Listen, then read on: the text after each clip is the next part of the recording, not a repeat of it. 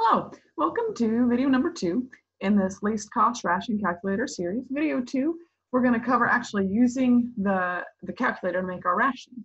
In the first video, we talked about downloading the file and then downloading the add-in. Here's a link to the first video. If you scan this on your smartphone, it'll bring up the first video. Or if you want to throw caution to the wind and just jump right in with downloading the files without watching the instruction video, here's a link to that. Here's a link to the site that has the Excel file and the OpenSolver plugin to make it work.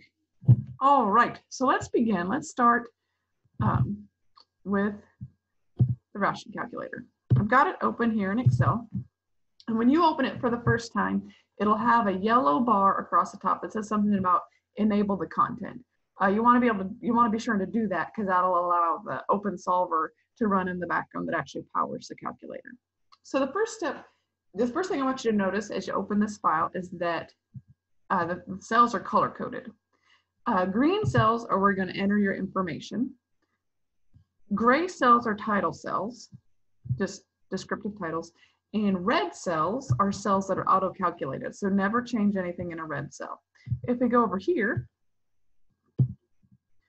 you can see some of these red cells actually have the functions that'll show if you click on them. We left all the functions visible and unprotected to make this program as flexible as possible, so the end user can then modify it to better fit what they want to do. But it does have a little bit of risk because it's pretty easy to actually hit delete and delete those functions in the red cells. So I caution you to not change anything in the red cells. Now, if you do change something in the red cells, you can always just delete this file and then re-download a fresh copy that'll have the correct functions in there. All right, so now that that's out of the way, let's get started using this. The first step you need to do is you need to give your ration a title, because when you go to print this, that title will print and it'll help keep everything straight. So let's just call this one a sow gestation. Okay, we've left data in there for you for corn and soybean meal. You'll want to check those feed values, of course, with your analysis to make sure it's still in line with what you want to do. And then you can go across here and enter up to 19 feedstuffs. And to do that, you click in the cell, delete what's there, and type in what you want to do. Let's do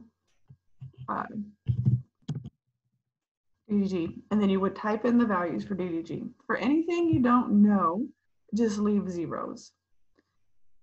So you see, we tried to be as inclusive as we could be and include any nutrient that anyone might find useful all the way down. And then at the bottom in row 35, you'll see where you enter the cost per 100 pounds, your cost per century weight.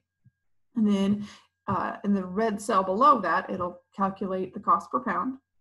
And then I want to take just a second and talk about this row 37 and 38. 37 and 38. These guys kind of act like brakes on the least cost ration calculator. I'll give you an example to make this easier. So let's say you're in the South and you're going to feed cottonseed meal in one of your rations. Well, cottonseed meal is great nutritionally, and it's great financially because it's super cheap, super nutritious, but it's not super palatable to livestock. So the least cost ration calculator, if just left to its own measures, would put a lot of cottonseed meal in your ration, and you would end up with a ration the livestock wouldn't care to eat because it's not very palatable. So down here in these cells, you can enter the maximum amount that you'd want in the ration. So if you have a feed stuff that's not very palatable but is very cheap, you'd want to limit that in your ration. But because both corn is very palatable, we're not going to run into problems with having too much. And soybean meal is very expensive. For that reason, we're not going to run into problems with having too much. We've left this at the minimum is 0 and the maximum is 2,000. But these two rows here are an important consideration for some specific feed stuff. So keep that in mind.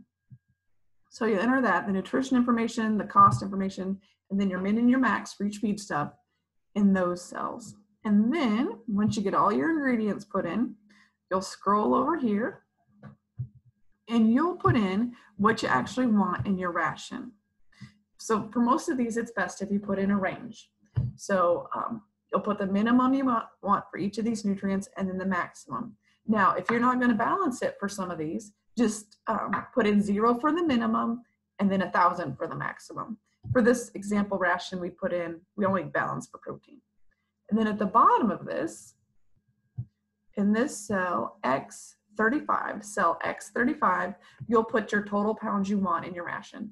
Just to keep things simple, we left this at a 2,000 pound ration. Okay, so once you get all of your feedstuffs put in, your desired nutrient analysis put in, you'll want to go up here and click on Data. And over to the right, because we installed the Open Solver add-in, you'll see this blue and red graph, and you'll click Solve.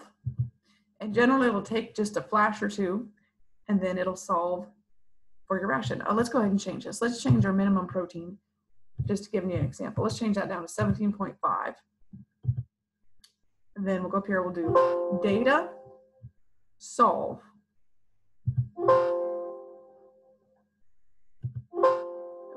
Click out, you got to click out of the cell and then click Solve. There we go. And it solved our ration. And you'll see in column Y, this is basically a feed tag. This is just the feed tag that'd be printed on the sack of feed if you were buying at retail. You'll see our final protein, we wanted it between 17.5 and 19.5. We ended at 17.5. And then you've got all the other nutrient analysis for the stuff you entered.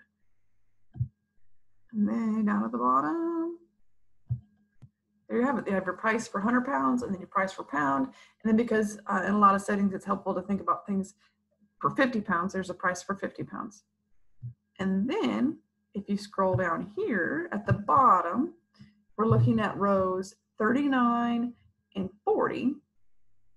These are the actual pounds of feed you'll put in each batch and then per ton. Now for us, we have the same, we're figuring a 2,000 pound batch or a 1 ton batch. So those are the same values for us. But if you wanted to mix a larger or smaller batch, you'd go over here and in the green box, because we only change green boxes, you'd put in your different value. And there you have it. So you've got your ration calculated. This is the least expensive ration using your ingredients up to your specific nutrition desired. Oh, you'll need to print it. And it's already set up to print landscape and fit everything on the same page. So to do that, you'll do File, Print. And because we entered a ration name here at the top of the page, it'll print everything you need to know with the ration name and then the mixing instructions down at the bottom. So you have a hard copy. And that's about all there is to it. We really worked hard to design a program that was functional, but yet still very easy to use. And I hope we've done that for you. All right. There you have it. Thank you for watching, and I hope you find this useful.